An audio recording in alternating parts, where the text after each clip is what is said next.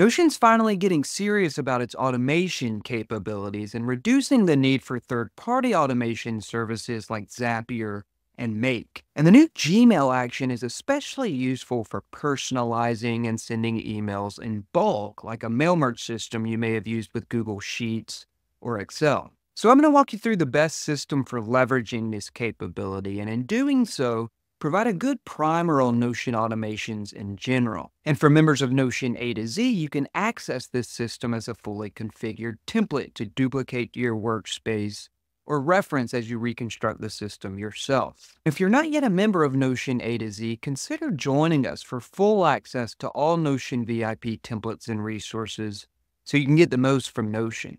Now, as you know, my number one rule for using Notion is to structure all content in related master databases and then access it through contextually filtered views. That's the crux of my bulletproof framework, which starts with about 9 master databases that are applicable to almost all users. And 2 of those databases are people and organizations, which are referenced by this automated mail merge system. So while this template is isolated, the idea is to apply it to your master people and organizations databases that already serve as your single sources of truth. And you relate them to this third database called mail merges, which I've added to the Bulletproof Starter template, along with some new properties in the people database and a mail merge view, which we'll walk through in just a second.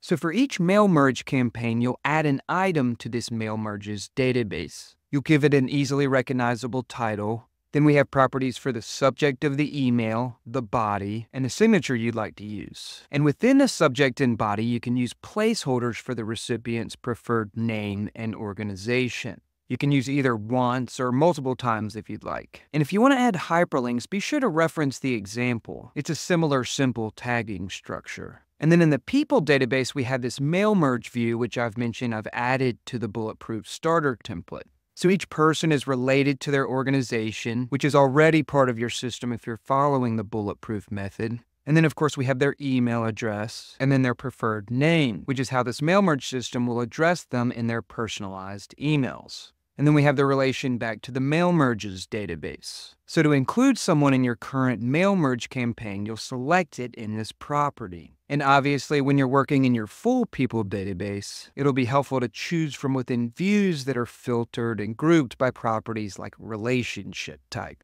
And these 2 formula properties are the personalized versions of the mail merges subject and body. They replace those placeholders with each person's organization and preferred name.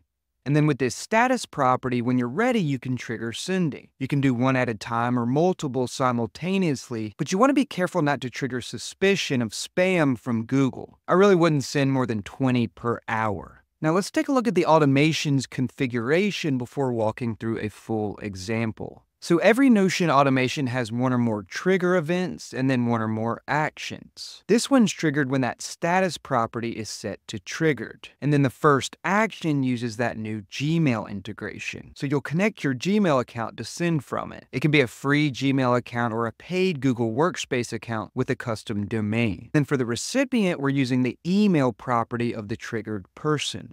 And for the subject, a formula references the personalized subject property. And another formula populates the personalized body, which includes the signature you created for the current campaign.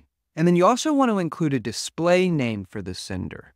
So that's the email, and then another action changes that status property to sent. So let's walk through a full example mail merge campaign. In this scenario, we'll be the creator of Notion VIP contacting prospective content partners in bulk with each email personalized. And we'll pick up with those prospects already in our master people database and related to their organization.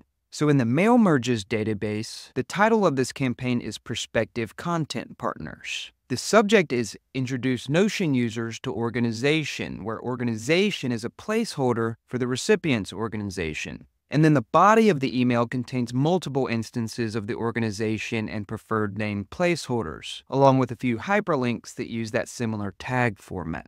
And the signature can be formatted with Notion's native rich text options. I'll spare you the technicalities, but the short answer is because it doesn't use any of those placeholders.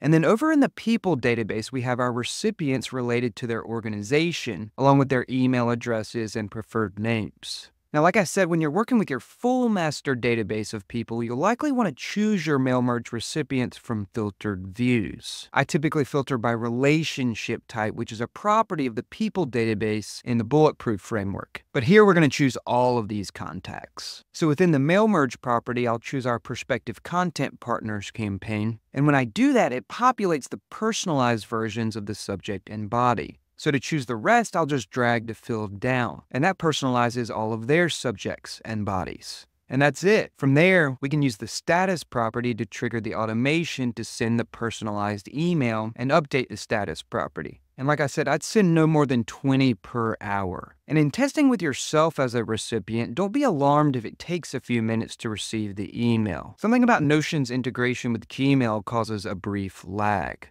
So you can see the enormous utility of combining conventional mail merge capabilities with your single sources of truth in Notion. And in Notion A to Z, you can access this fully configured system as a standalone template or within the latest version of the Bulletproof workspace. And if you're not yet a member of Notion A to Z, I hope you'll join us so you can get the most from Notion.